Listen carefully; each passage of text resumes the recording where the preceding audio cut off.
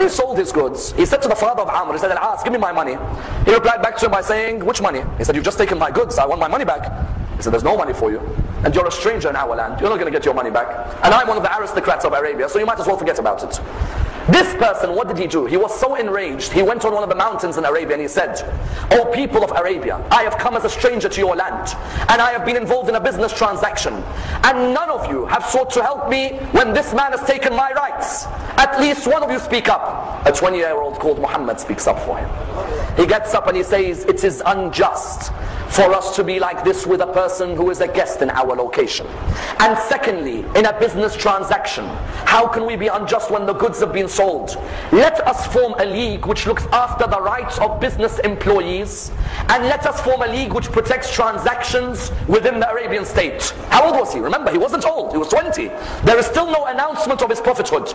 But from that young age, the first sign people noticed of him, a man who speaks out against injustice.